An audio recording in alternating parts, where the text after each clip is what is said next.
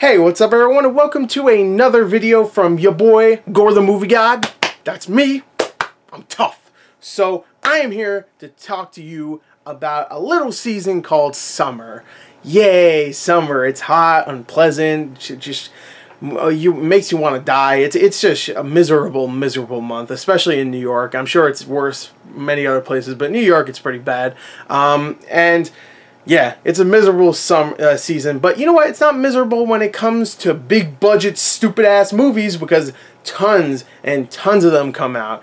Don't get me wrong, there are some good ones in there, and some of those big budget ones are really good, but there's some good little indie stuff and lower budgeted thrillers and horror movies and stuff that do come out. But every summer, it seems like, ooh, we're just setting ourselves up to be disappointed because we're just so pumped for the summer. It's like, yeah, all these movies are going to come out and they're all going to be great. Suicide Squad, nothing's going to be wrong with that. It's going to be muy perfecto. It's going to be genius. I love it. I really love it. I haven't even seen it. It's going to be amazing.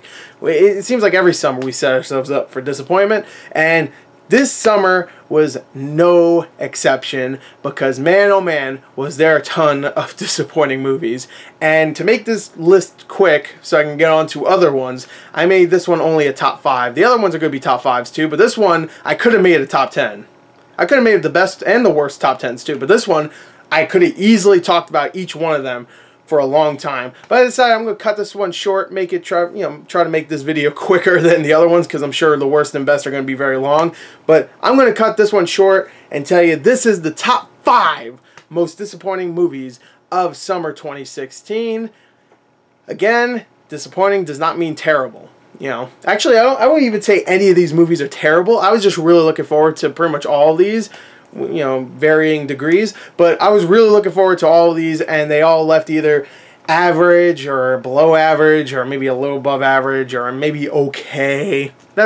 None of these are great, none of these are even really good, but they're not terrible. So let's get to it with, of course, number 5.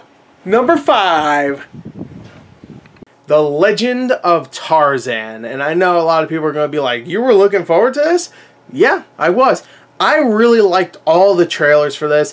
I'm a big fan of the Tarzan character. I even read, I think, the original book when I was in like middle school age. I was really into the Tarzan character. I love the Disney movie. I even loved the 1980s one where he's back at home, just like this movie is, called Greystoke, I think. It had Christopher Lambert in it. I thought that was a really good movie. I even really enjoyed some of the older classic ones, and I just really was left disappointed with this. This is a very average movie, considering the trailers were so epic, and I don't use that word loosely, okay? It's not like I call everything epic. I'm not like, this is epic, this is epic, I'm epic, you're epic. Like, I don't throw that word around too much, but this movie was advertised like this is going to be an epic, sweeping, just jungle movie about a man who fights with his 8 people to save the jungle or whatever. They didn't really explain what the story was, to be fair, in the trailers, but that's what I thought it was going to be about,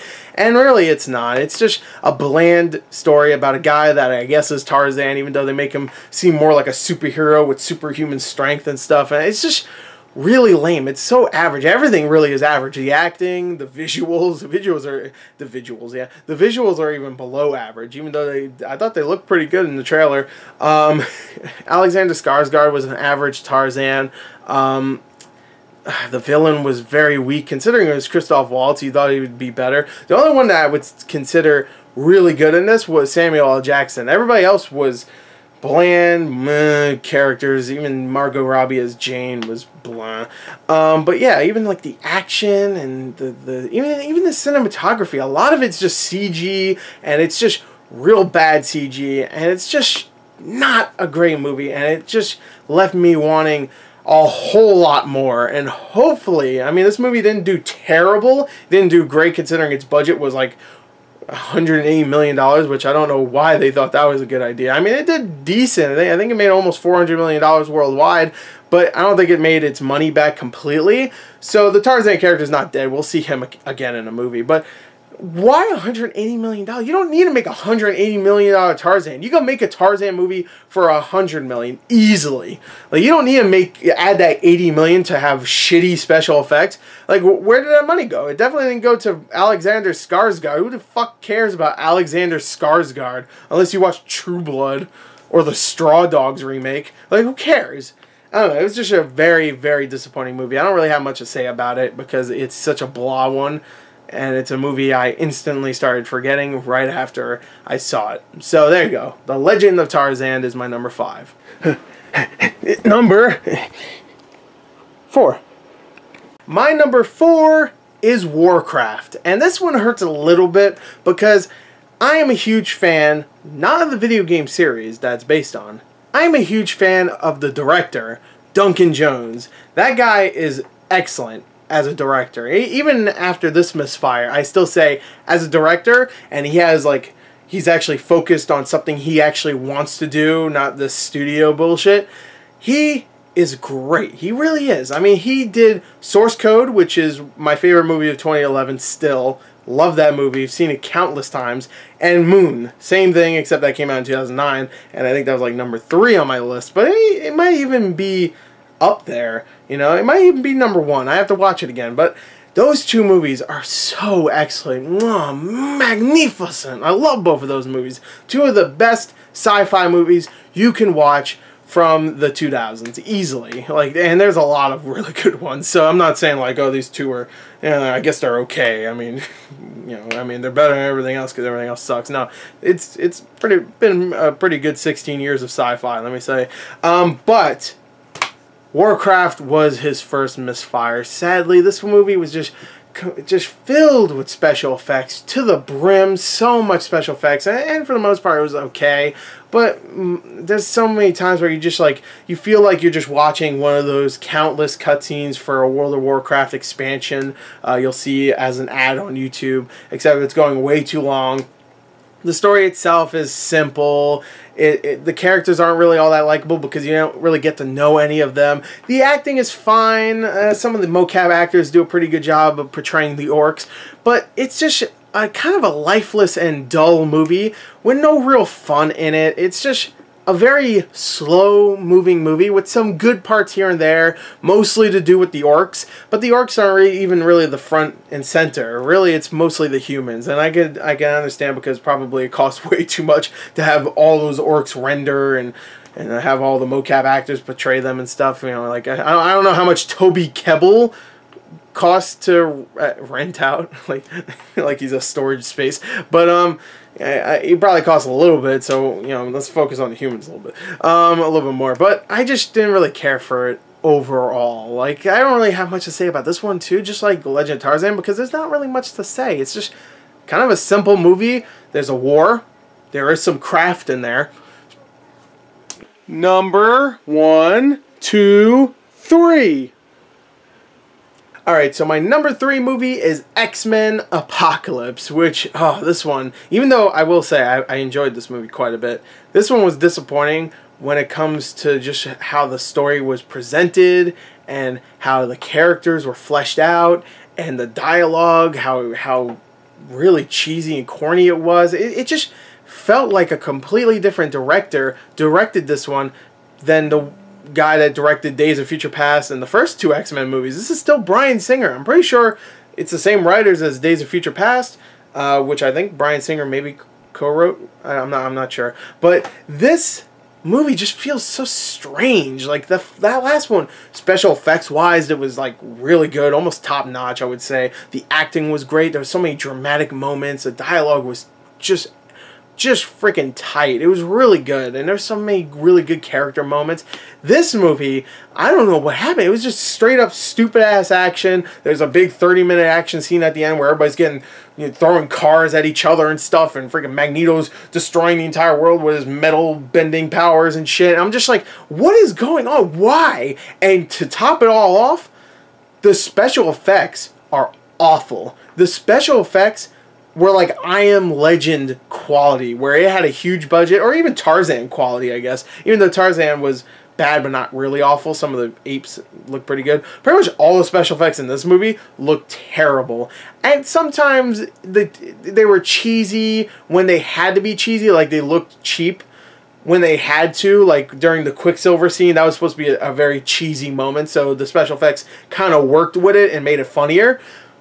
But when it was like dramatic action at the end, a 30-minute battle between Apocalypse and all these other X-Men and stuff, it was so bad. The young cast is pretty good. The cast itself does a good job with the acting, and Magneto's and Xavier's relationship is still interesting, even though it's way smaller in this movie than it was in the last few movies. Like their relationship almost doesn't even, like, they don't even butt heads until like the end of the movie, I think.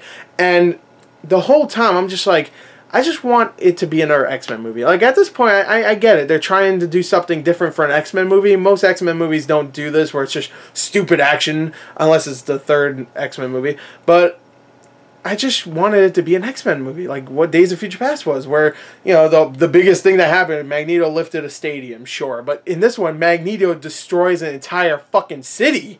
Stadium? City. Like, I don't know. It's just really, really lame. Also, the villain is lame. Apocalypse is a lame-ass villain played by a great actor, Oscar Isaac. So that was disappointing. So there you go. X-Men Apocalypse. I did a whole review, so if you want to watch my review, go check that out. So anyway, there you go. My number 3 is X-Men Apocalypse. Number 2. Oh, number 2.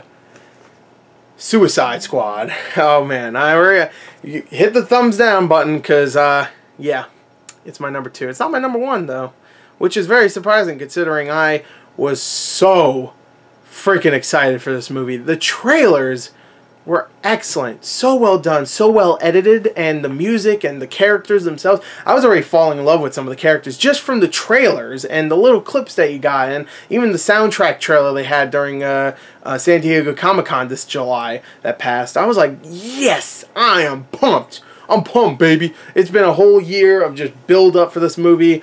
I'm pumped. Let's go see it. And it was a mess. It was such a mess. But it was still an enjoyable mess. It was an enjoyable one, kind of like X-Men Apocalypse. It was still enjoyable. It was just a real big mess. Like, things just didn't feel like they belonged. Like, scenes were really, really dark, and then it was really happy. Not happy, you know. It's not sunshines and rainbows and Teletubbies and shit. But, you know, it was really, like, comedic, and then it was really dark. And it just didn't mix well. And I know a lot of DC fans are like, well, you got the humor you wanted since Batman v Superman, how come you don't like it now? Because it doesn't mesh well when you have all this dark stuff and then all this happy, funny stuff. Mush it together, and you get this really weird yin-yang dumb bullshit. Like, it was just really messy when it comes to that. Not only that, the villain is one of the worst villains I've ever seen in one of these movies. I don't think I even talked about that in my review for it. I mean, we talked about the villain, I said it was bad, but I didn't really mention that. I really do think, after seeing this movie twice, this villain is extremely lame. It really is a lame villain. I'm not going to spoil it just in case you haven't seen it yet, but I will admit that the villain, the things it does made me laugh, like just the weird movements and stuff made me laugh. And I was a little attracted. I will say that. I don't want to say anything more. I don't want to spoil it just in case you didn't see it. But I was a little attracted.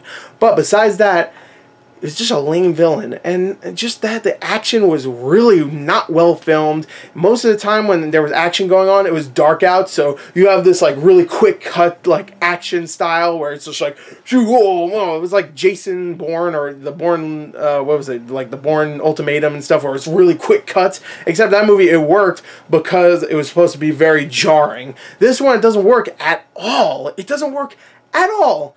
You can't tell what the hell's going on. I couldn't figure out what was going on for the life of me through at least 3 of these action scenes.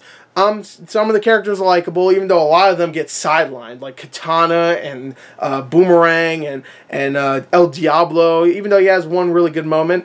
He also has one really stupid moment towards the end of the movie. But there's so many characters, I was like, yeah, I want to know more about the character. Oh, it's gone. That character's gone. Oh, the character's in the background. They're not doing anything. And of course the Joker. The Joker is barely in it, and maybe that was for the best because I didn't really care. I mean, I liked him as the Joker. I just didn't think his role in the movie was really needed.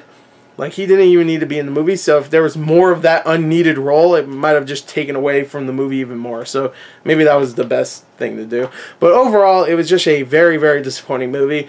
I was so looking forward to it. It might not be as bad when it comes to scores as the other 3 movies that I talked about, but I was excited for this one way more. It's not worst movies. This is most disappointed. And considering how excited I was for this movie compared to the other 3, this one really disappointed. So there you go. My number 2, even though it's still a fun movie at times, Suicide Squad.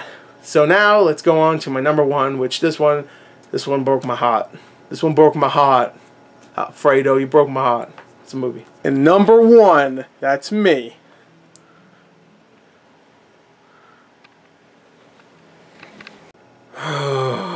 This one, you know what? This one stings way more than any of the other movies. It might even sting worse than the worst movies I saw for this summer, because I'm going to say it right here, the worst movies I saw for this summer, most of them I already knew were going to be bad, so they were bad.